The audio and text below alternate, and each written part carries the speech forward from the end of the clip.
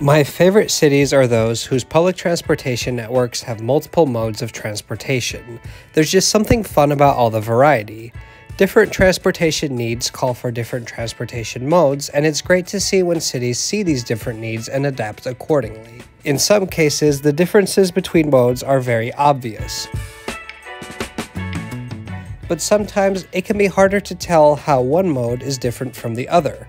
Today, we are in Seattle, Washington, where there is a light rail network and a streetcar network. Hey everyone, welcome to a brand new Trains Are Awesome video. I'm Tom and I am in Seattle, Washington. Now in 2022, I uploaded a video about a different Pacific Northwest city, Portland. And in that video, I talked about how Portland has both a light rail system and a separate streetcar system. Now it turns out there are quite a few cities in the US that have something similar where they have two different systems, and Seattle is one of those cities. In fact, the way Seattle is set up with their light rail and their streetcar kind of reminds me of Portland in some ways, but there are also a few major differences. In a previous video, we've already taken a closer look at Seattle's light rail. Link is 25 miles or 40 kilometers long and first opened in 2009. Though there is a section where the trains run in the street median, the majority of the line is either in tunnels or elevated. Outside of downtown, the spacing between stations is very large as well. In most ways, it operates a lot like a metro, except that the vehicles it uses are basically large streetcar vehicles with a low floor.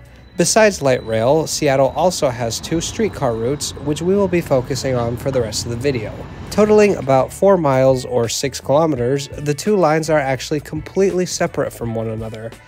There have been plans to connect the two using a new alignment through downtown, but so far that's been on hold and nothing has really come of it. They even had already ordered 10 new streetcars for the new connector, but in 2018 that order was cancelled.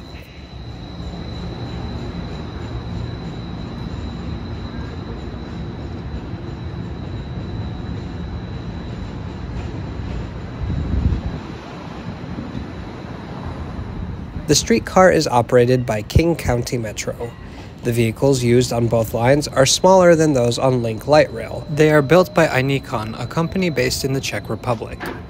Unlike both the light rail and the buses in Seattle, it doesn't seem like much attention was paid to the livery or color scheme.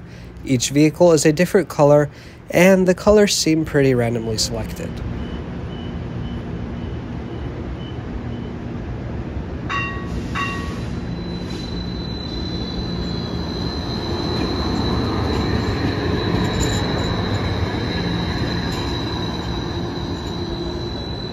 The first Hill line is the newer and longer of the two.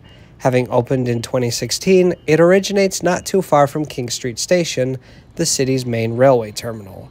It eventually travels up to the Capitol Hill neighborhood, a total distance of 2.5 miles with 10 stops. The South Lake Union streetcar opened in 2007 and runs for 1.3 miles from the Fred Hutchinson Cancer Research Center to Westlake Station in downtown, with a total of 7 stops.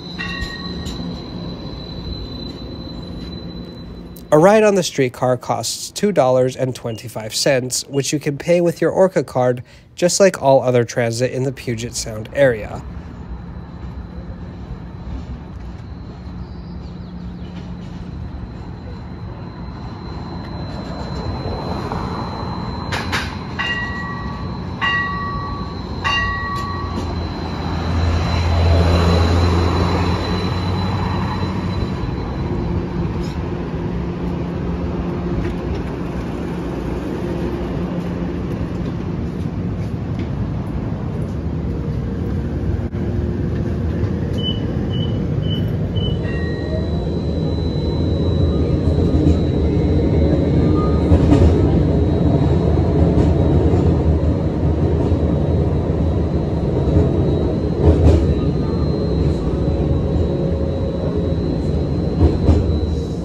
The streetcar isn't a particularly fast service, but its ridership has increased steadily since it first opened. Even during the pandemic, ridership was still double of what it was when it opened.